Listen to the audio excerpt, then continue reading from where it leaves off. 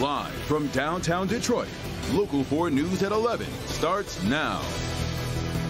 The FBI is on the move in Michigan, serving federal subpoenas to those who signed on as false electors for former President Donald Trump. The fake elector plan was attempted in multiple states where the former president lost. The plan was to replace the rightful electors, but of course that plan failed here in Michigan. The fallout goes on tonight. Mara McDonald, live downtown.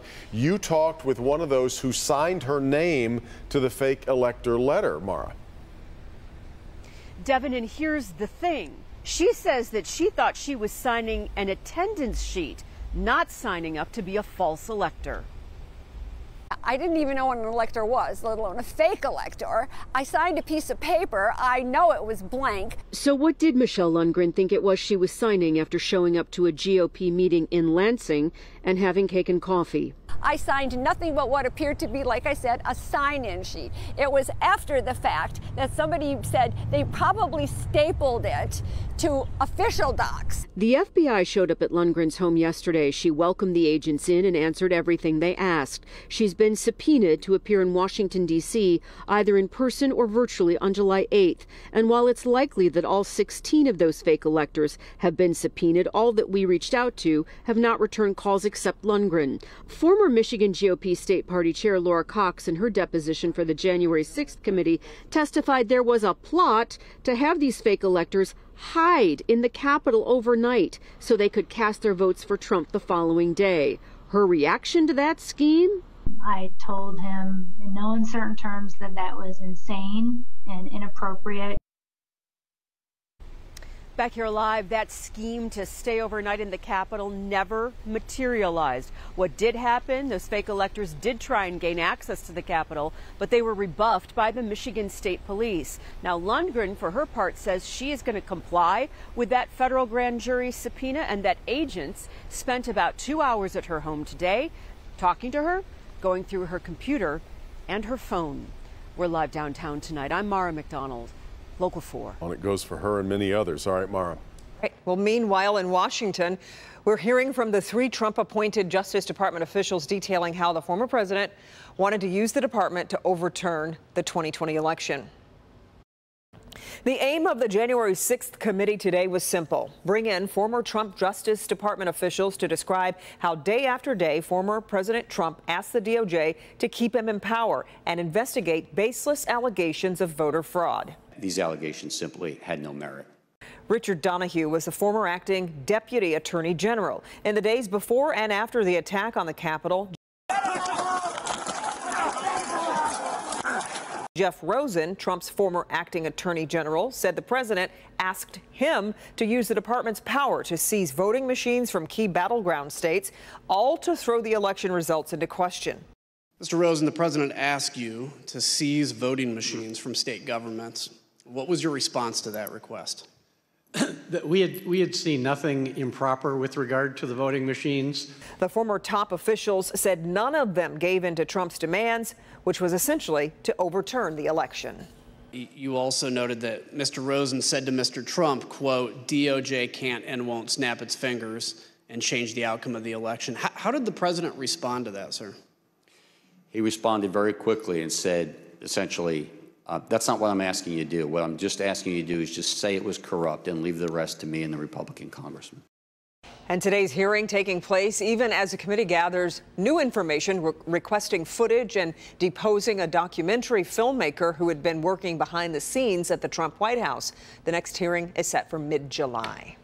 A fire tears through an Auburn Hills townhouse, destroying 6 units. The families who live in those townhouses losing everything. Jason Colthorpe is there tonight with an up-close look at the damage.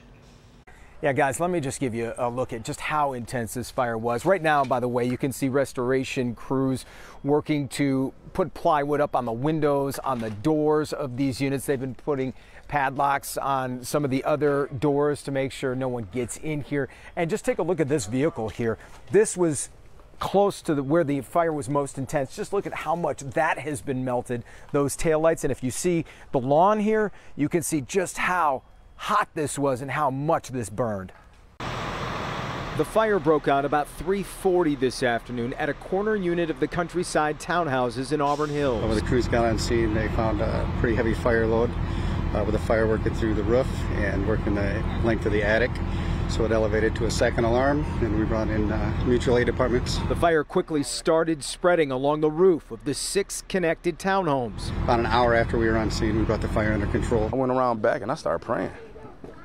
I started praying. I said, put this fire out. Quadell Edwards and his wife and their 5 kids live in the unit on the opposite end from where the fire started.